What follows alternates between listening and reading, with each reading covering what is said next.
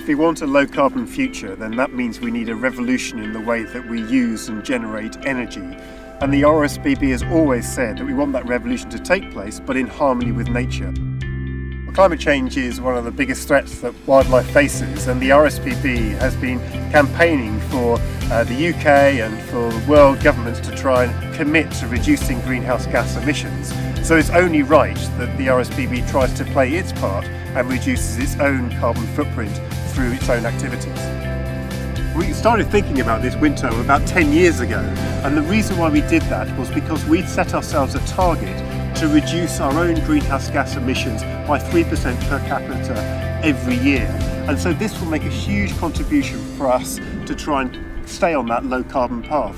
And the electricity generated by this turbine will be equivalent to about half of all the electricity that the RSPB will use across all 127 locations where we work. So we think it's a great step to try and reduce our carbon footprint.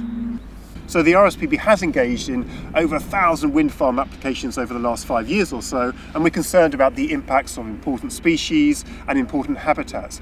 But in the end, we've only objected to about 4.5% of those applications. And we do so because we want that energy, but at the same time we want it without causing harm to wildlife.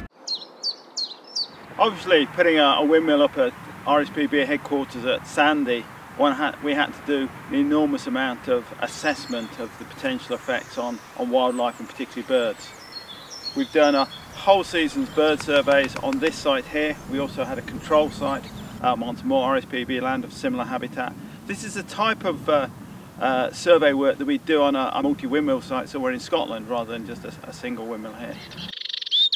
Through that monitoring, we established that certain species of bats, nocturnes and pipistrelles do occasionally use this area at wind speeds of about between 2 and 5 meters per second. So what we've decided to do is to try and reduce the likelihood of impact at the times when those bats are active, which is usually around dawn and dusk.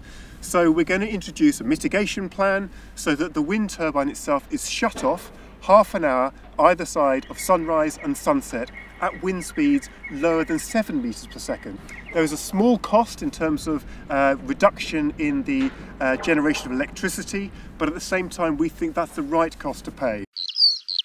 Oh, it's great to see the RSPB having a windmill here on this site. I've been a member of the RSPB since I was about 8, and having been an ecologist all over the world and actually seeing the impacts of climate change on the Antarctic, the Arctic and other parts of the world. And it's great to see the country's leading conservation organisation demonstrating that wind turbines are part of the solution of reducing our carbon emissions, and also demonstrating after all the surveys we've done, which we've done in collaboration with RSPB, that this turbine is bird friendly. The challenge of climate change affects us all, so we think that everybody, not just businesses and charities like the RSPB, need to play their part, which is why we're encouraging our supporters and members of the public to try and switch their electricity supply so they come from companies such as Ecotricity, which generate large quantities of their energy from renewable sources. And so we're delighted to be partners with Ecotricity, and every member that switches to join up with Ecotricity, there'll be a small donation that goes to the RSPB. And that's incredibly valuable for us because then we can recycle that fund straight into our conservation work.